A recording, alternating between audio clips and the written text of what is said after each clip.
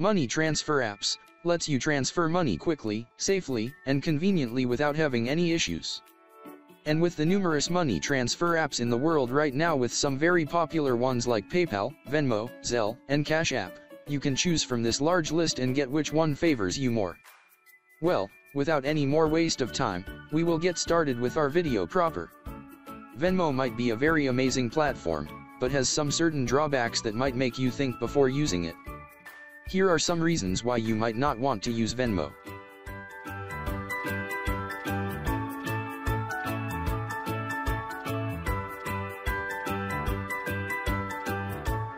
Venmo is a convenient way to send and receive money between friends, but there are some drawbacks to consider before using it for everything.